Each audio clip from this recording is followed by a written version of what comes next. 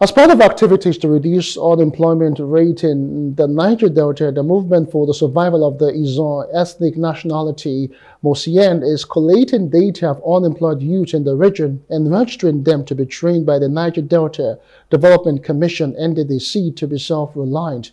The Apex Niger Delta Youth Organization is also calling on every unemployed person from 18 years and above to avail themselves for the online registration in the NDDC portal, which will last for 1 week in Rivers State. President of MOSIEND, Kennedy Wessel, says the free registration exercise will also hold in Delta and Bayelsa State, commenced the NDDC for the Project Hope initiative meant to build the capacity of Niger Delta youth, and calls on other agencies of government to follow suit. One key area that struck us is that of the Project Hope, which is designed to collate data of unemployed, skilled and unskilled Niger Delta youths, train them and then empower them.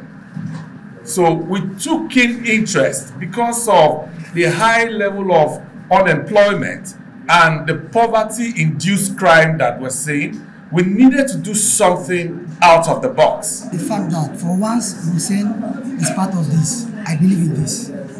I believe in what I'm seeing now. I can only speak for this. I'm not here to criticize the past, but I believe now the present. I'm expecting I'm expecting big things from NDDC, and I know that my time my time today will not just go in vain, and it will come up with something big. Hello, hope you enjoyed the news. Please do subscribe to our YouTube channel and don't forget to hit the notification button so you get notified about fresh news updates.